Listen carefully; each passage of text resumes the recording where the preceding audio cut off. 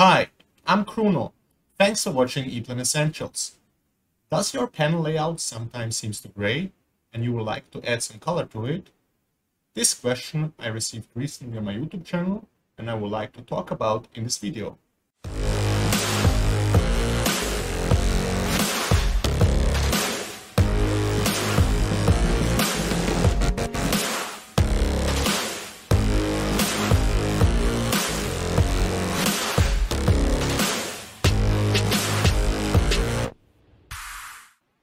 Alright, so maybe you are using EPLAN Pro Panel to build your panel layout in 3D, and as you place the components, you may get the feeling that there are a lot of gray tone niche components and that you would like to add some color to it. About this topic we will talk in today's video. I will cover it in 3 steps. First of all, where do you set up the color information? Second, where does the information come from? And third one, where it does not work. Okay, so where do you set up the color information for your components? I typically recommend to do this in the macros. So we will switch now into a macro project and I will show you how this works. So for this, I'm just gonna close this sample project. We'll close the sample project and now I have a macro project open. How to create a macro I already covered in another video. It's going to be linked now. And as you can see, by default, a lot of components or a lot of macros are gray. And where to set up now the color is very easy. You just double click here to jump into the properties, and typically the part placement tab is open and you can easily switch here to format. And here you have now transparency, color, and layer information. Transparency is usually used even for enclosures to make it a little bit more transparent so you can see what's inside of the enclosures. Color is now the setting of the color which is displayed. And third one is the layer setting. If you have inside of this color tab this layer icon, that means it's pulling the information from the layer setting, which we'll talk about shortly. And here next to it is the actual color which is right now displayed. So if you want to just change the color for one component, you could now easily click here on this 3 dot buttons or double click, and then you have a set of colors available for you. This icon here is reset the setting and go back to the layer setting. You have 2 palettes of colors here which you can choose from. Additionally to it, you can set the color of the component as the background color, inverse to background, or watermark. Shouldn't this amount of colors be enough for you, then you can press here the 2 arrows button to extend it, and then you will have to get the extended palette of colors as well as 6 shades of gray. In our example here, for instance, I'll just select reddish color here, press OK.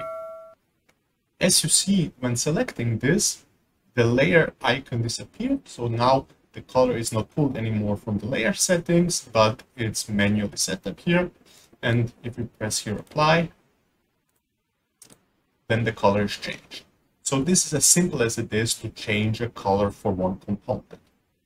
But what if you would like to change colors for multiple components? Then you can do this in the layer settings. And this is the second step which I would like to talk about with you today. Is where color information comes from, is from the layer settings.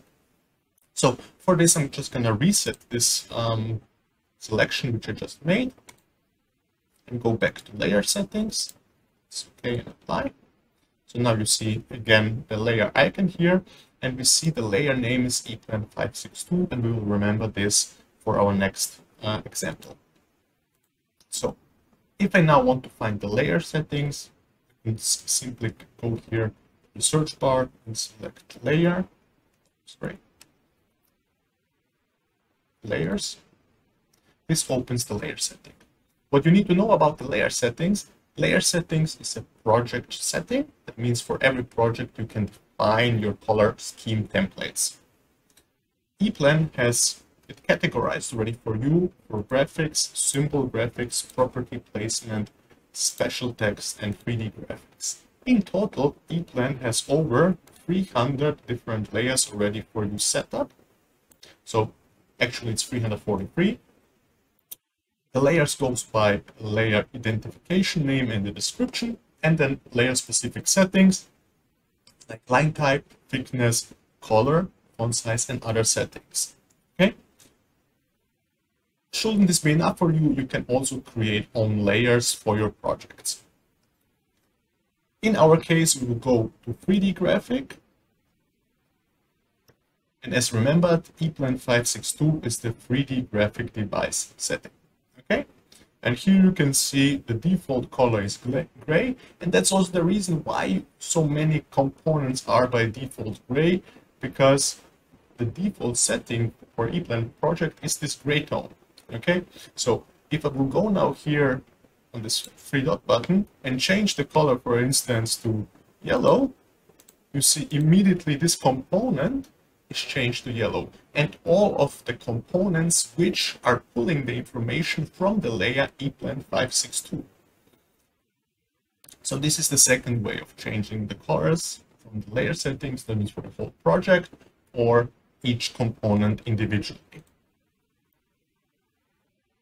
I will just go here back to gray. Oh, let's select this gray here and close the layer settings. One thing which is very important now to close this video is, when does this layer coloring not work? Okay, it does not work if you would have components like this. So in this case, the step file which was imported and used to create the macro here consisted initially of multiple layers, and they were united, right? So now that means if you would like to assign a color to this component, EPLAN doesn't know exactly where to put the color, and even if it will work, it will not work correctly. Let me show you this example now. So if I wouldn't know this, what I just told you, is I will try it here by double clicking, and now go here to coloring and select, for instance, green. And as you see, only a part of this got now colored green. Okay, so that means if you want to use the coloring functionality in EPLAN, you need to have step files which consists only of one layer.